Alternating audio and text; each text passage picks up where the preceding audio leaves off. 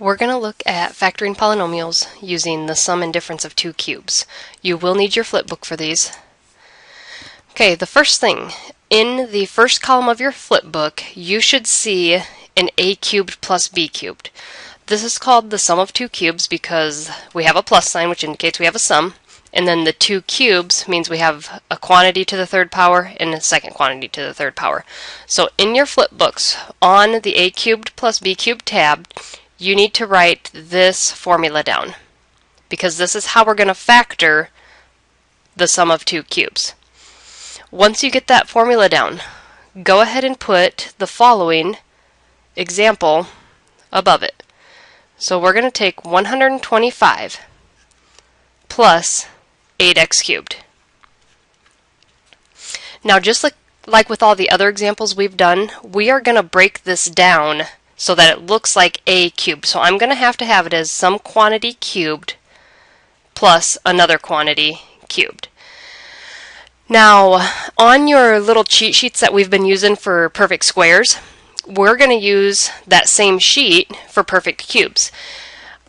Instead of looking in the x squared column, look in the x cubed column. And when you look there, you should see the numbers 8, 27, 64, 125. Those are our perfect cubes, meaning we can break them down. So if I have 125 and you look on your little cheat sheet, you'll see that 125 is really 5 cubed. And then the 8x cubed, well, to get 8, I have to take 2 cubed, and to get x cubed, I would have to take x. So now I've got it written out as 5 cubed plus 2x cubed. That means 5 is my a, and 2x is my b. Now when I go to factor this, I can follow my pattern that says I take a plus b, so I'm going to have 5 plus 2x times a squared, so I'm going to have 5 squared, minus a times b, so I'm going to have 5 times 2x, plus b squared. So I'm going to have 2x squared. Then I can go back and I can simplify the second part that's in the parentheses out. So I'm going to leave my 5 plus 2x alone. And then my 5 squared I'm going to put in as 25. My 5 times 2 times x will turn into minus the 10x. And then my 2x squared will be 4x squared. And then this will be factored. So anytime that you notice you have a quantity cubed plus another quantity cubed, when we need to factor it, it's going to factor into this special pattern here. Okay, another one that you should have in your 2 column is the difference of two cubes. So you should have a cubed minus b cubed written down on one of the flaps. Go ahead and copy this formula on that tab, because this is going to be the formula we use for factoring those. Once you have that formula written down, we are going to do an example. So go ahead and put this example in your flipbook, and it's going to be 64 x to the 6th minus 27 y to the 3rd. Okay, now keep in mind you always want to check if you can pull out a common factor. And as I look at these, I can't, because 64 and 27 don't have anything in common, and x to the 6th and y to the 3rd don't either. So what I need to do is I need to break this down into cubes. Now, at first glance, you might not think that the 64x to the 6th is a cube, because our exponent right here with the x is a 6 instead of a 3. But keep in mind our rules of exponents. I can, since 6 is a multiple of 3, I can do some multiplication to get x to the 6th. So let's start with the 64. So look on your flipbooks, and what is it that we need to take cubed to get a 64? And from your list you should see that that is a 4. And now you've got to think, x to the 6th. What do I cube to get x to the 6th? Well, now think back to our rules of exponents. I have to have x to some power raised to the 3rd power. Now when we have a power, we multiply exponents, so you have to ask yourself 3 times what power would give me a 6. Well, that would have to be a 2. So it's really 4x squared that I need to be cubed. Then I go over to my 27y cubed, and I look at my cheat sheet to figure out what can I cube to get 27? Well, that would be 3. And then what can I cube to get y cubed? That would be y. So now I've got my a to be 4x squared, and my b is 3y. I can follow the pattern now from our formula. It says we take a minus b. So I'm going to have 4x squared minus 3y. And then I have to take a squared. So I'll have 4x squared squared plus a times b would be 4x squared times 3y, and then plus b squared. Well, my b squared would be 3y squared.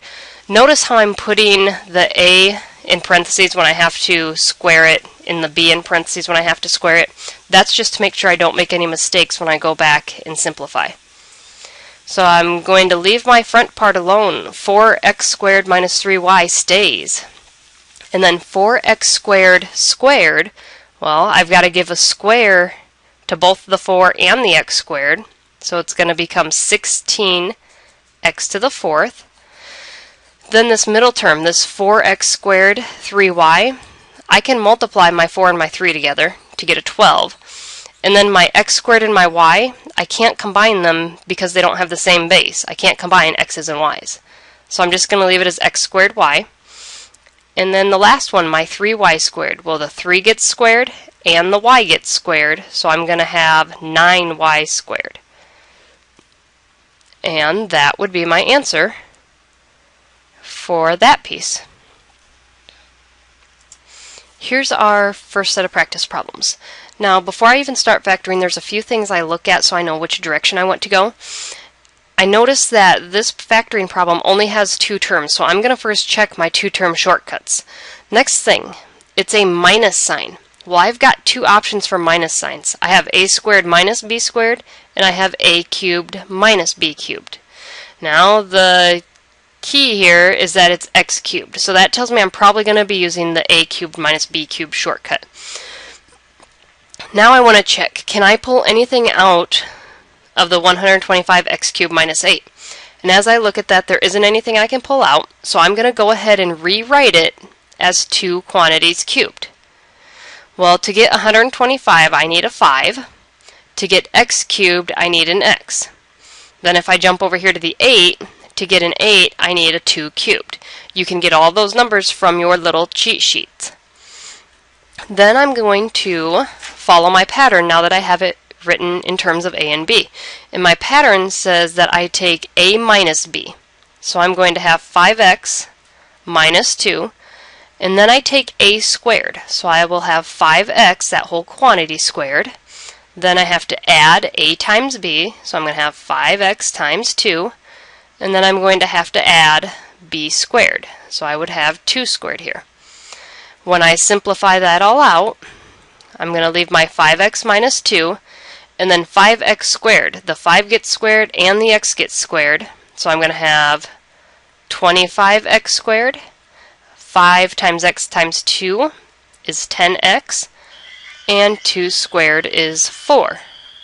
So when I factor this one out as far as possible, this is what I'm left with. Next one.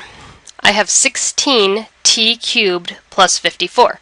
Again, I notice I only have 2 terms, so I'm going to be using the shortcuts in that first column. This time I have a plus sign.